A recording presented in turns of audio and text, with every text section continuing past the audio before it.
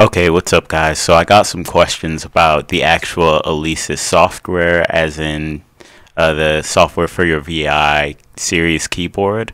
Where to get it and how to use it. So I'm going to take you guys through that whole process.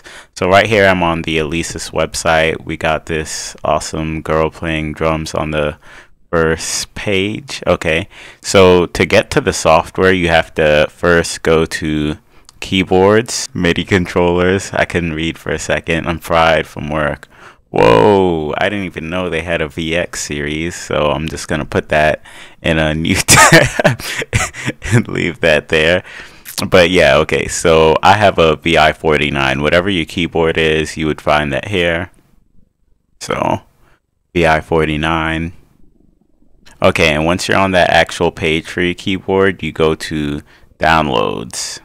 Okay, so then there are your drivers and your editor. Okay, and also the firmware update. I have the latest firmware, but if you needed, you could download that. This is where you get everything for your keyboard from. So let's go ahead and download the VI editor for Windows.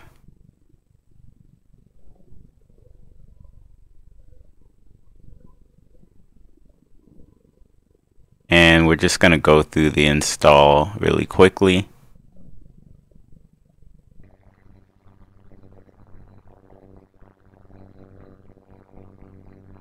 Okay, so at that point, once you've installed all that stuff, you should be able to just open up your VI editor. It's here in my recently added section. Okay, so now I'm here, right? So what you can do at that point is change a bunch of different things. So it's split up into these main sections, which is the main where you can get presets pretty much for how you've mapped everything. So you can get presets from the hardware, or you can send a preset to the hardware. Save preset to the hard drive, or load a preset from your hard drive. Okay, pretty self-explanatory. Then when you click on any area, it automatically takes you to that pad.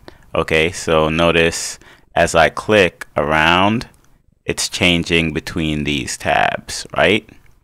And once you're in one of these tabs, you're able to edit the mode, so either CC, aftertouch, and it's different for different types of switches, because for example, like these switches wouldn't really have aftertouch. They wouldn't really need it because that's not how they function. Yeah, so you can change certain things like MIDI channels, so on and so forth. Really, what is like kind of most important that you can change is the CC like note. And in some applications, like if you're running several MIDI devices, changing the MIDI channel could be helpful. In some situations, it really depends on what your setup is like. So you can go through the knobs and you can map the MIDI CC to something else. And you can change your aftertouch settings as well. So you pick CC, aftertouch, and then you can actually change the MIDI CC notes. So you could actually go through for all of these and edit the notes. But what I prefer to do most of the time is, if I'm in my actual software, I'll just go ahead and do MIDI learn, because pretty much every DAW and most software supports the MIDI learn thing, where you can just right click, hit MIDI learn, and then hit the key or knob or whatever on your keyboard and map things that way, and then you just save those. I find that works a lot better than like figuring out what MIDI CC note you need to get and looking it up in some manual and like and changing all of this by hand. But in some situations, like if either your software doesn't support it, or if you're using this for hardware synths, it is helpful to actually use the editor this way. So the next thing, the drum notes are the same. You know, you can change it from note to, you know, all these different options. Then you can change the notes, so on and so forth. You can change the curve on the drum pads to different response curves. So they pretty much like how the pad responds after you hit it. So whether, and the sensitivity. Yeah, so how the pad responds when you hit it and the sensitivity you can change with this curve. You have to consult the manual to see what each one of these means. Then there's the roll mode, which you can change. You can also change a lot of this on the actual keyboard. I made a video on that, but you can change it to toggle or momentary. Like I might prefer to switch this to momentary, for example. The time division I always like to do on the actual keyboard. You know, if you want to add swing or gate, you know, things like that, you can edit that here.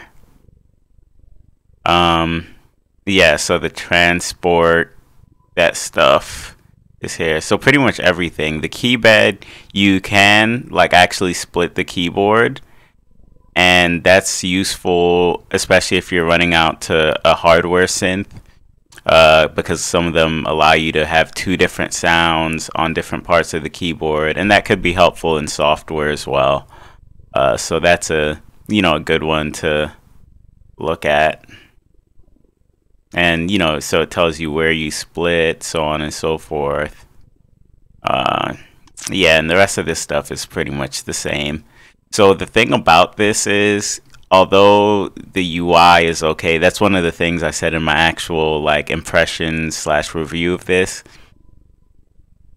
Like, to use this software, you kind of like have to know what things are, meaning you gotta look at your manuals for stuff to know like what in MIDI notes. I mean, sometimes in some software, you know, it'll tell you, but you kind of have to like know.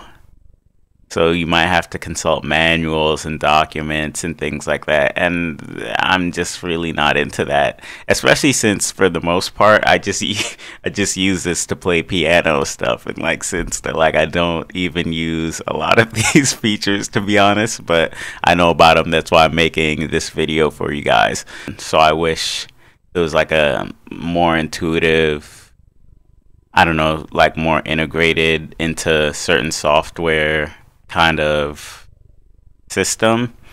But while I was on the site downloading the software for this vi49 keyboard, one of the things I came across was this vi49 series, and it actually fixes a lot of the issues that I was talking about, where I feel like the vi series isn't as well integrated. Well, now the vx series is. So yeah, it looks like, as far as I can tell, a better integrated way to like browse through your sounds and plugins, and they probably have better. Yep. Okay, yeah, so it fixes a lot of things that I was talking about with integration with plugins and so on and so forth. So it looks like if you want, you know, those more advanced features, might want to go with a VX keyboard. I have an Ableton push and I use Ableton, so it's not really necessary for me, but maybe I'll check one out. Alright, thanks for watching this video, guys. Let me know what you thought if you have any questions in the comment section below, and have a great day.